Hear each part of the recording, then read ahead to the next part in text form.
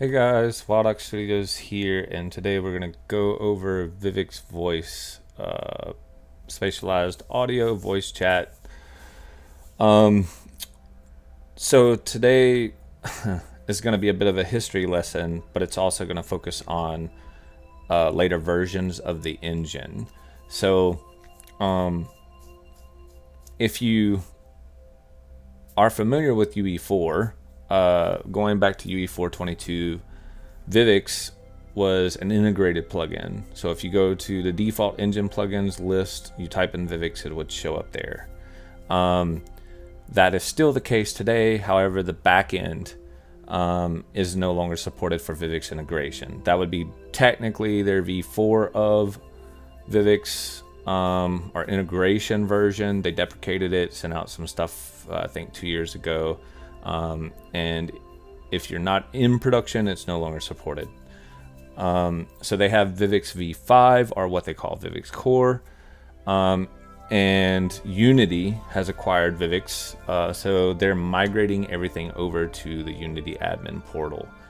You would come into your projects, you would set up a new project, and the reason I'm doing this is because Drop-In is an Unreal Engine 4.24 application, and was running on the V4 version of Vivox, and since it's deprecated and we were in sandbox, I needed a way to migrate to V5.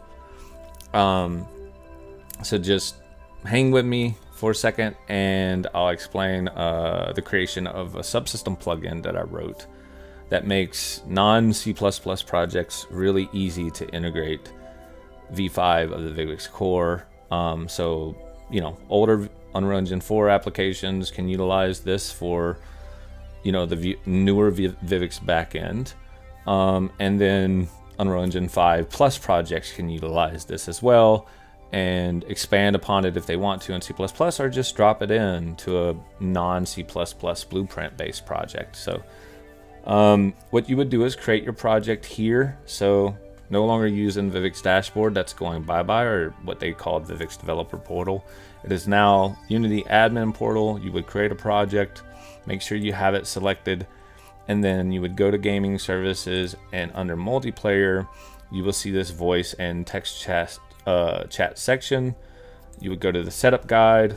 We'll reset this so it can look the way that you would see. At this point, you would pick Unreal, and this is where the confusion starts, and partially the reason why I did the subsystem.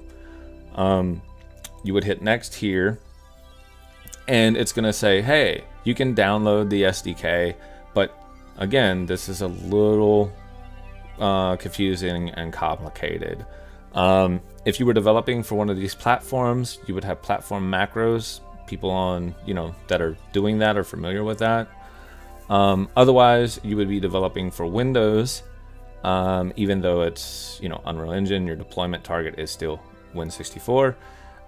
This top link is going to be the SDK only. The second link is going to be a pre-compiled example project with it integrated so you can test. The third is going to be the source of the integrated C++ project, which is what I utilized to write the WildOx Studios subsystem, so that I knew I was implementing the subsystem correctly against Vivox Core. Long story short, you just need the top version of this if you're going to download it directly to live alongside the WildOx Vivox subsystem. I've pre-downloaded this, so we'll just go to downloads real quick so I can show you that. So here I've clicked that top link. It looks like this. It's going to give you a folder called Vivox Core, and this is what would live inside of your plugins directory. We'll go to the example project that I made. It's essentially just a blank 4.24 project. Again, ignore the versioning here. It says the minimum engine version is 4.26, but that is not correct either. As you'll see, I have it implemented in 4.24. So anyway,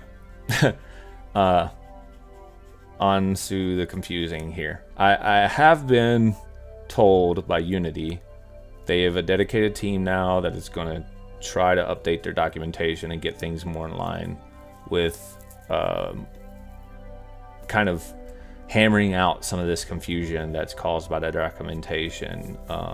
But anyway, purpose of this video is to show how easy this can be, and also talk about a subsystem that you can slide it right on in alongside this SDK and get going really fast. So we'll open this test project up. As you can see, it's 4.24.3, which loves to launch SteamVR alongside it because it's enabled by default. So if we go into the plugin section here and I look at my installed plugins, you'll see I have this Vivox Subsystem by WildOx Studios. And this is essentially going to live in the plugins folder right alongside the Vivox core that you download from them. In here you'll see that there is a dependency on Vivox core, so it needs that to actually utilize the Vivox V5 course SDK. Other than that, it's pretty straightforward. You slide them both in here. As you can see, this is their version 5.21. Again, ignore their V5 stuff, but this is what you have to run in Unreal Engine 4 and 5 now. The old stuff, this thing here, if you go here and you type in Vivox, this is no longer functional. The voice chat interface for Vivox is deprecated, backend is shut down. Unity now has Vivox core, and that is the only path forward, no matter if you're on UE4 or UE5. So now that that's out of the way, we can go talk about the configuration section. So if you go to project settings inside of the Vivox subsystem, you'll see that I've added this nice little section here with an ability to enable or disable the subsystem. And you can also pull your credentials over. So if we open this back up, right, once we've downloaded this, we'll go back to overview, and then your credentials section should be populated. So all I've done is copy and paste from the credentials section literally into the Vivox subsystem plugin that I've made, which makes this extremely easy to integrate. Once you've done that, if you go to the Vivox subsystem content, and to get there, you just enable the plugin content. And if you care about C++, you can show these classes. But then you load this test level. You should see the game mode, the testing game mode is the default game mode for this level. And the Vivox player controller is the default player controller. That is the only two things that change really from a standard project, and the game mode is essentially there just for me to store this Vivox player controller reference, because that's what integrates everything in the subsystem. The testing actor is just here to show you examples of how to reference your credentials, your session ID, your functions, your bound events. It's just here to kind of give you quick access to what the subsystem is and how to get things out of it. The player controller is already set up for you as long as you've entered in the credentials correctly on the configuration section and project settings. This player controller will then work. So on begin play, it's going to say, hey, if I'm the server, store reference to this replicated variable session ID that the Vivox subsystem generates for you. If you're a client, on rep notification or rep notify, you're going to check that session ID, make sure it's not blank, and make sure it doesn't equal the client session, meaning you've already logged in.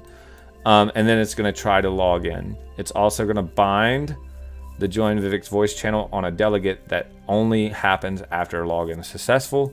And then it's also going to bind a network error event here, which both of these are right here. They're not very complicated. Handle network error is going to leave the voice and log you out. Leave voice channels and log you out. Join Vivox channel is going to leave voice channels, because every time you attempt to join one, you want to make sure you're not in any. And then it's going to try join, passing in positional as the default type, and -1 is a team, meaning it's global.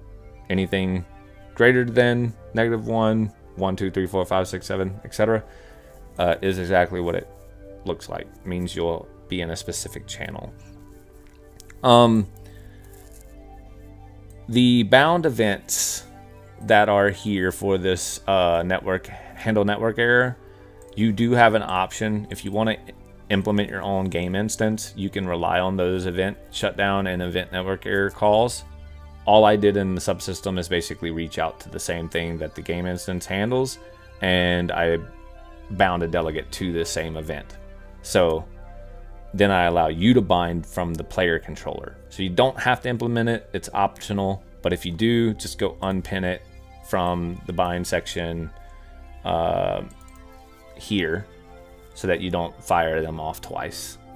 That's the only little thing here.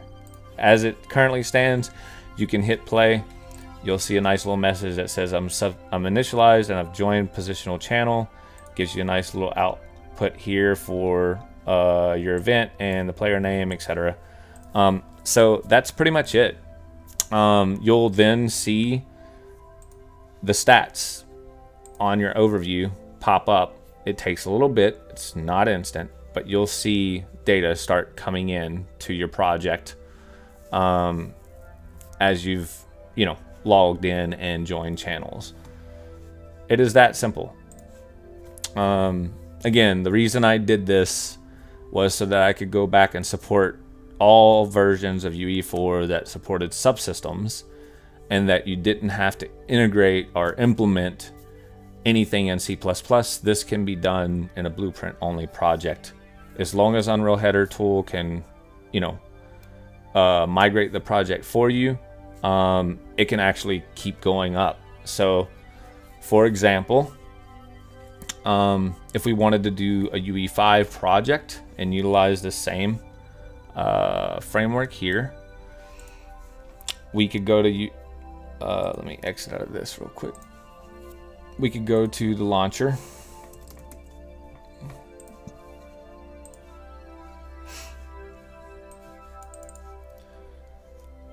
go to Unreal Engine,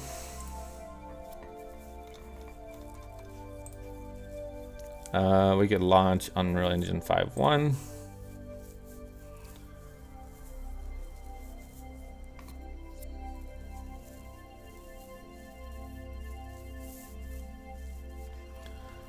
We could go to games, we could pick a blank project. I'll just pick E drive here, select the folder. I'm gonna name this Vivox test 5_1, create. As you can see, it's a blueprint project.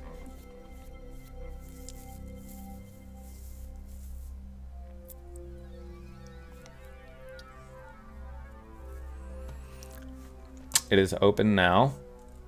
I'm gonna go ahead and close it. Gonna come over to this UE4.24 project. Gonna copy both of these. Create a new plugins folder. Paste them in here. Double click this. It's gonna say, hey, these two modules are built for another engine version. Do you want to rebuild them now? And this is Unreal Header tool. So as long as you've done the necessary requirements for prerequisites for running Unreal Header tool, you can hit yes here.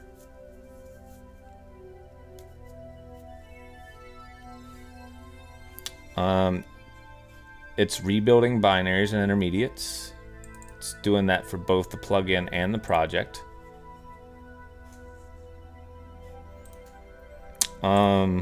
Could do a better job of telling you that it's working on stuff with the C++ compiler. There should be like a worker process listed or a C++ compilation process listed.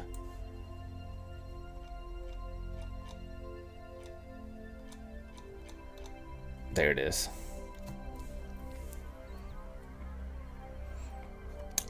So I'm gonna pause this. I don't know how long it's gonna take. It shouldn't take that long though.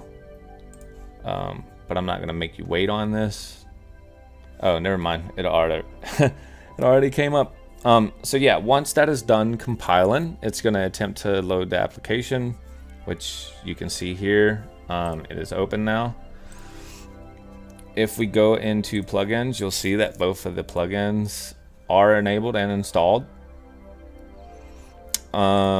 If we then go to the plugins listed content, double click the test level, same thing. All of the stuff is here. If we go to project settings and we check the Vivox subsystem configuration, you'll see that it's blank. This is expected because this information lives in your engine config INI, right? So if you hit play right now, I've handled these errors. I'm like, hey, your credentials are blank. I can't log in and I can't join a channel. So at this point, you would just come out to your credentials section of your project. We'll go copy these to the clipboard, and we'll first enable it, and we'll start putting these things in.